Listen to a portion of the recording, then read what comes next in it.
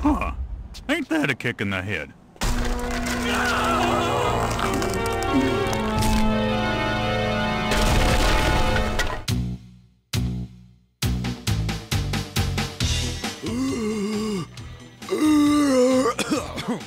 Ugh, sorry, loogie in the throat. Originally released for the Xbox way back in 2005, Stubbs was a game novel for letting you play as one of gaming's signature monsters, the undead. A reverse horror game, if you will, that wasn't afraid to be all sorts of silly. Recently, the game was re-released for modern consoles, and seeing as I missed this one back in the day, I figured now was the time to channel my inner thriller and chew on some craniums. What's up, everybody? I'm Kirk, and today we are shambling into Stubbs the Zombie in Rebel Without a Pulse to see if this one was worth reanimating. But before all that, please be sure to subscribe and ring that bell for more videos full of festering corpses. Alrighty, let's get moaning. Developed by Wideload Games and published by Aspyr, in Stubbs, you control Stubbs, a newly resurrected zombie running amok in the retro-futuristic city of Punchbowl. Stubbs is all about roaming, fighting, and eating in large open environments, all in the name of love. Medic!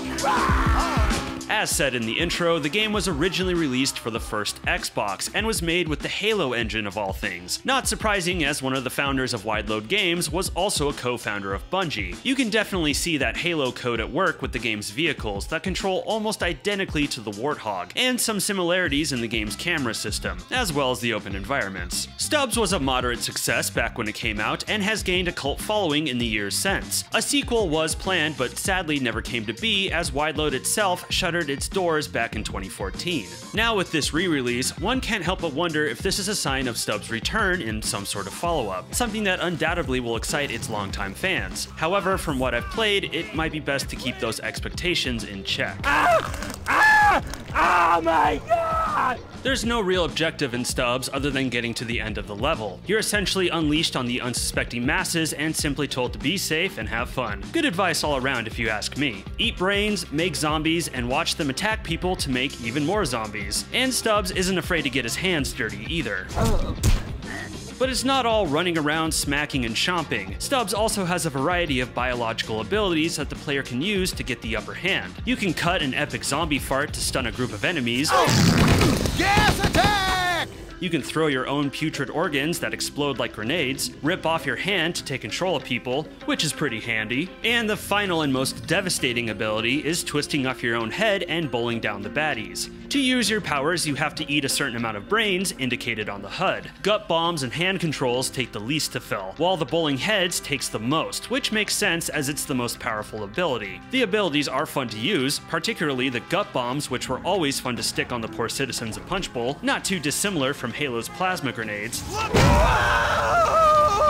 The only one I have complaints about is the mind-controlling hand. Not so much in the ability itself, but rather my complaints lie in the shooting mechanics of your hosts. Hosts control sluggishly, and weapons take a long time to reload, often leaving you frustratingly vulnerable. And sometimes when you take control of a human on a turret, the camera is positioned in a way so you can't see your target. Some of this makes sense. You don't want the host to be overly capable or too powerful, as it runs the risk of breaking the game. But at the same time, while you're never required to take control of anybody, other than when you first receive the ability, there are plenty of situations in the game where this is your best course of action, and every time it felt like a chore to do. Kill me! Someone please kill me! Oh lord! Oh no! I'm going to go ahead and rip off the band-aid now and say that overall, Stubbs' gameplay was a disappointment to me. That gradually lost focus as the game progressed. Admittedly, going in, I did have the expectation of this game being a sort of zombie version of Pikmin, where I could control hordes of zombies to ravage the pink, tasty humans. But immediately, I found that my control over the zombies was limited. I could only whistle to have them come to me and push them out of the way or towards enemies, and the zombies weren't always great about listening to me. Granted, they are zombies, but I figured I would have more control over them as they are initially presented as a central aspect of the gameplay. Nevertheless, the first act of the game is a nice balance of using your zombie hordes to take down innocent people and doofy cops, and while your zombies typically have the upper hand, the humans can still win the day if you're not careful. This is when Stubbs was at its best. But it's when the game introduces the gun-toting rednecks that things start to go downhill. The rednecks have accurate, powerful, hit-scanning weapons, with a lot of stopping power, and despite my best efforts, they were able to make short work of my walking dead, often forcing me to take cover and try to sneakily take them out with my abilities, only risking leaving cover to recharge said abilities, praying I wouldn't succumb to the many bullets hitting me. It wasn't terribly fun. To be fair, there were times I could use my abilities in clever ways to get past tough portions, like taking control of a sniper to clear my way, but these moments were fleeting. Unfortunately, this trend continues throughout the game, as more powerful enemies are introduced who can deal with your zombies with ease, shifting the game's overall focus to hit-and-run attacks and keeping to cover. This isn't necessarily bad, but it's nowhere near as fun as the zombie rampaging found at the beginning of the game. Worse yet, while your abilities are effective and fun, Stubbs' melee attack is mediocre at best. It's erratic, at times totally unresponsive, and the hit detection is very spotty. Plus, enemies are typically able to get a quick shot in on you. No, there's no way to block or dash out of the way. I know Stubbs is a zombie. It doesn't mean he has to control like one. And since you'll typically need to soften up enemies before you can eat their brains, which I'll remind you refills your abilities, you'll have to engage in this substandard melee combat often. But I think the overall biggest shame of this game is that the zombies themselves become less and less important. Honestly, by the end, they were glorified byproducts of me recharging my abilities. They weren't very useful at all, and the game loop truly becomes hide and use abilities when you can. Perhaps the developer felt like this was the best course to make the game more challenging, but like I said, it just feels like the game loses focus. My legs! A head scratcher for me was that Stubbs has you playing in these large open environments that are mostly empty. At most, there was maybe a little over a dozen of the zombies and cops all together at one time. Enough to make things feel horde-like, but not enough to make these environments feel any less empty. And traveling through them on foot gets old fast. Yes, there are vehicles, but not as often as you'd think. My guess is that the devs couldn't populate these streets further out of fear of making the OG Xbox explode, which I understand, but why make these environments so big in the first place if we're never able to take full advantage of them? Plus, if you ask me, Stubbs' gameplay felt a lot stronger in smaller environments. I'll show you what for! Obviously, there are still a few bugs to work out, which is why we need to start dissecting you immediately. There's a few boss fights in the game. None of them are very good. One particular buggy fight has you going up against a mad scientist in a jetpack. I'm not sure if he's supposed to get stuck here and let me kill him, but that's what happened. My least favorite is the second boss fight against this big oaf with a chainsaw. Once again, Stubbs' attacks are erratic and sometimes unresponsive, making it very easy for this guy to cut you to shreds. You can stagger him, but this seemed to happen at random. And while yes, using your abilities is more effective, you're only given a couple of humans to chomp on to recharge them. So before long, you'll have to resort to upfront attacks, hoping you will stagger him and not lose too much health in the process. There are zombies to back you up, but they don't stand much of a chance. And with this guy's bloated HP making this fight last way longer than it should, this was easily the lowest point of the game for me. Something to keep in mind about this release is that it's not a remaster, it's just a port of what I assume is the PC version of the game. The expected upsides are that the game runs at 1080p at 60 frames per second. The downsides are that all of the assets, as far as I can tell, are the original ones from 2005. Nothing has been improved here. The only high quality assets added are the new button prompts and hints, which mostly succeed at pointing out that the rest of the UI is still drawn for low resolution screens. Not great. It isn't all bad. Some of the character models still look pretty good. The design of Stubbs himself I think is pretty strong. I like his goofy zombie expressions and cigarette hanging out of his mouth. Not to mention the giant chunk missing from his side where you can see his intestines hanging out. And there's some nice detail on the zombies themselves, like the bullet holes riddling the zombie cops. The gore effects are also wonderfully over the top. Geysers of blood and chunks of pink brains flying everywhere. The environments haven't held up as nicely though. Pretty basic looking, made worse by how empty they are. Although the specular highlights on the textures still look pretty nice.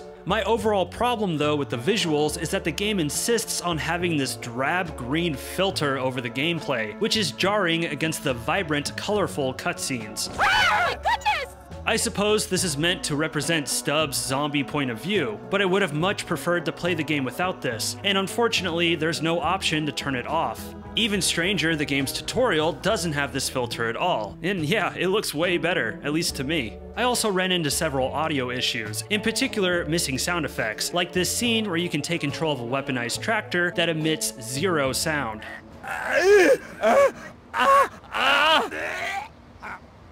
There was also a frequent bug where enemies would get stuck mid-air waving their arms around. But above all else, what drove me crazy about Stubbs was the frequent crashing. In just about every play session, I experienced a crash, sometimes multiple. In fact, the last time the game crashed on me was right at the ending when the credits began. All this indicates to me is that this port was likely a rush job with not enough QA put into it. Now, for transparency, I did play this on my PlayStation 5 through backcompat, and while I think it's unlikely, there could be a chance the crashes stem from that. I tried to look into it online and did find other users experiencing crashes, but couldn't clarify what systems they were on, so take that criticism as you will. Either way though, it was an irritating issue, and overall, I can't imagine a longtime Stubbs fan being happy with the state of this port.